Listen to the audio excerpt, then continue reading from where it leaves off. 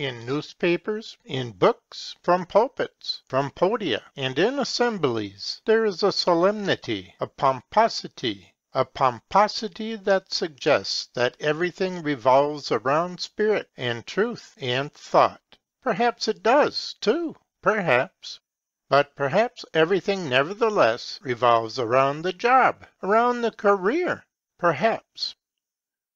Is it the job, the career, that inspires the theological graduate, or is it Christianity? No one knows. He accepts the job. He maintains that it is Christianity. Is it the job, the career, that inspires the graduate, or is it scholarship? No one knows. He accepts the job, becomes a professor. He maintains that it is scholarship.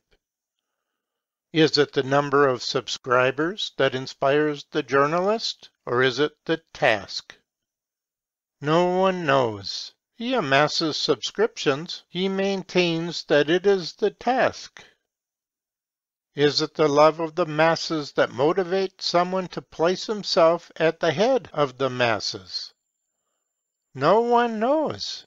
He accepts the advantage of standing at the head of this force. That is apparent. He maintains that it is out of love.